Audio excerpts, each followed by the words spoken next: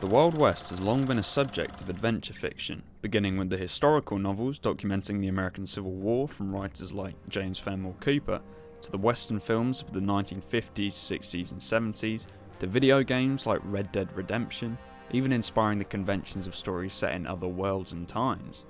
Imagery of cowboys and Indians has shaped American culture, for better or worse, but it's had a far larger impact even than that. Tales of the American frontier, of a successful expansion into a foreign land, have spread far beyond where they came from, morphing and shooting off into their own mythology. For over 200 years, Germany has entertained itself with these stories of the great unknown, more than any other non-English speaking nation. Their strange fascination with the Wild West and the Native Americans in particular, a phenomenon named Indian enthusiasm by German Native American scholar Harmut Lutz, has produced its own books, films and traditions. It's also, arguably, given rise to one of the most bloodthirsty and monstrous rulers history has ever known.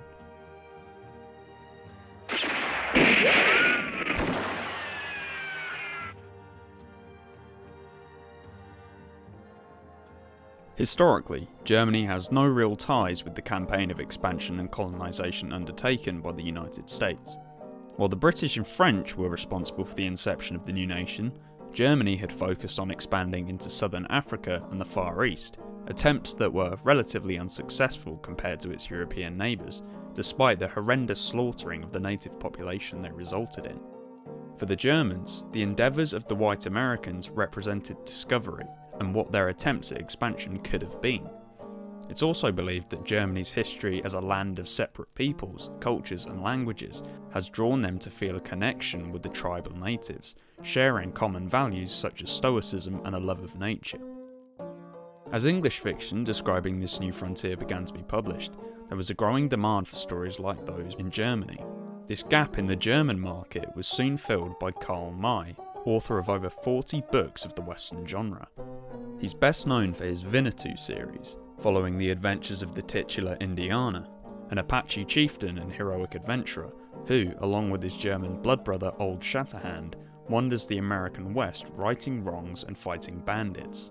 Since his introduction in the novel Old Firehand in 1874, Winnetou has become an integral part of German culture and iconography, even to the point of parody.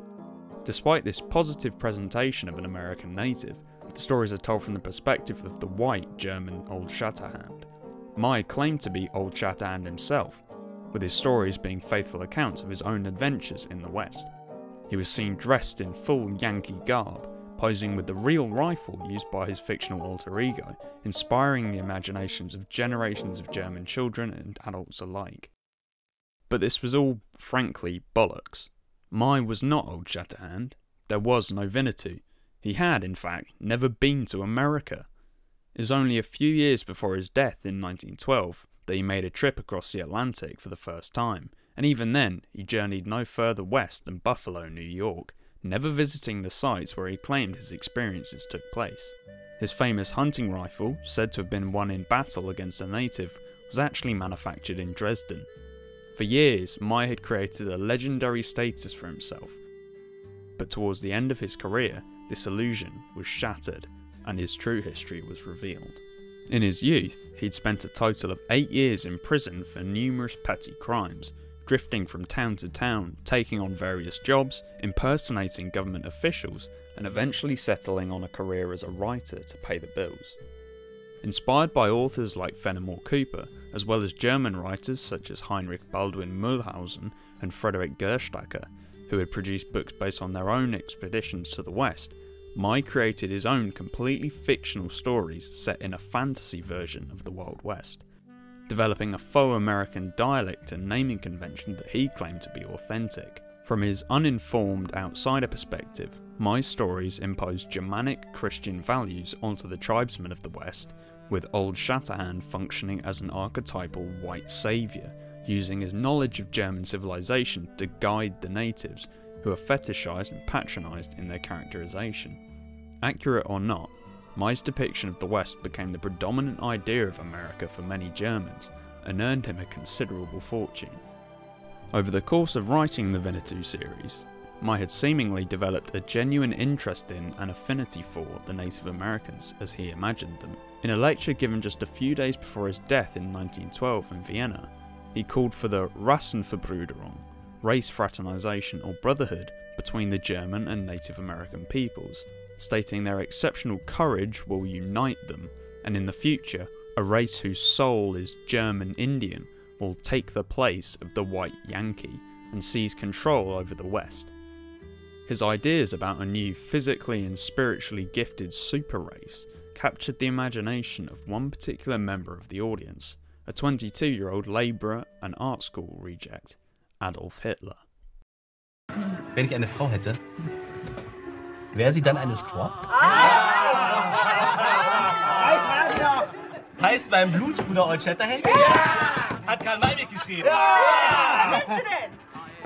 Ich bin Winnetou, Häuptling der Apache.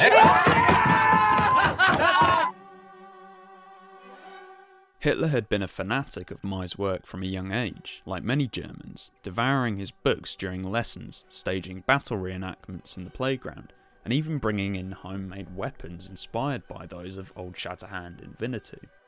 But his obsession, as his colleague Joseph Goebbels called it, with these adventure books didn't end at school. As Chancellor of Germany, his private collection of over 16,000 books contained a complete set of Mai's writings, and he was said to always have a Winnetou book nearby to give him comfort.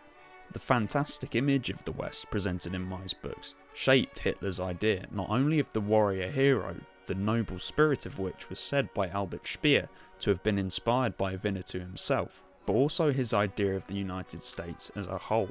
Reportedly, Hitler once said, "I owe to Karl May my first notions of geography, and the fact that he opened my eyes on the world."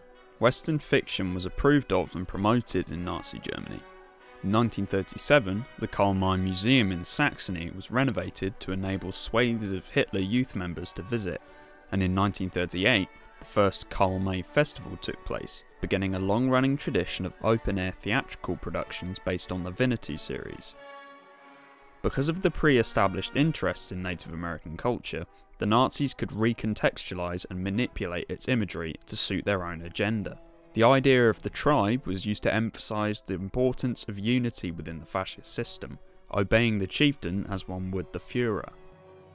In order to further link the German and Native American cultures together, a rumour was spread that centuries ago the two populations were one, before the latter group split off to settle in America.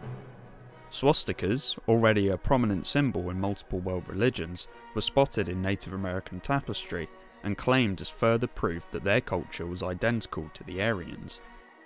Strangest of all, the government in Berlin authorised the citizenship of someone with German and Sioux American heritage in 1938, even granting them Aryan status, despite this strain of Native American blood.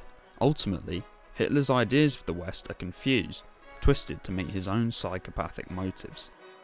While on the one hand displaying a fascination with Mai's image of Native American culture, he also empathised with the real white colonisers. As Native American professor of law Robert J. Miller notes, Hitler employed Heinrich Krieger, an expert in American law, to advise him on the formulation of the Nuremberg laws, using Krieger's knowledge of Native and African American persecution in the United States as a reference for the treatment of Jews from 1935 in Nazi Germany. One of the laws introduced prohibited the marriage of Jews and white Aryans. This had been preceded by legislature from 1664 in the state of Maryland, which banned interracial marriage involving African Americans. The Indian Removal Act had been signed by President Andrew Jackson in 1830 and forcefully relocated around 60,000 natives to federally owned land, away from their ancestral homes. The law operated on the basis of classifying the natives as one racial group, despite their vastly different tribal histories, customs and cultures.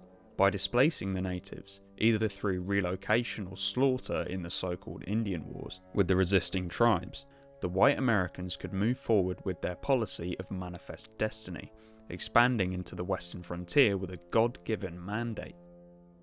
This policy is strikingly similar to the Nazis' idea of Lebensraum, seeking an expansion of the Third Reich to allow more space for its citizens, with the relocation of natives foreshadowing the Nazis' initial plan of moving Europe's Jews to Madagascar. Despite Mai's own pacifism, something he projects onto Old Shatterhand, some of his books contain an average of just over 1 death per page, describing battles between the natives and whites in great tactical detail. Their violence is also believed to have influenced Hitler's thinking. In the campaign against the Russians, soldiers were encouraged to carry copies of Mai's books about fighting Indians, with Hitler reportedly referring to the Russians as Redskins in meetings. The near extinction of the Native American population had proved immensely successful for the white Americans, with few repercussions. In a 1928 speech, Hitler acknowledged that the Americans had gunned down the millions of Redskins to a few 100,000, and now keep the modest remnant under observation in a cage. According to Heinrich Himmler, the Nazis were hoping for a similar outcome with their final solution. Goebbels once said that the Führer does not change. He's the same now as when he was a boy. The fact that the books of Karl May were so constant for him throughout his life demonstrates this.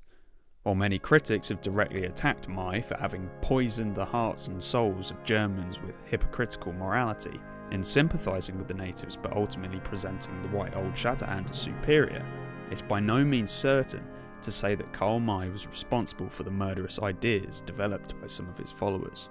What he created were myths, entertaining stories that tapped into a fascination with the alien and exciting land of the Far West, whilst entertaining traditional Germanic values.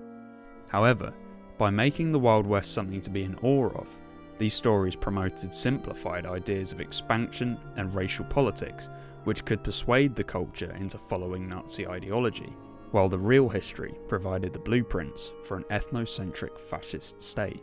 But in just a few decades, the American frontier would be reinvented in Germany and become the ammunition for a wholly different ideology.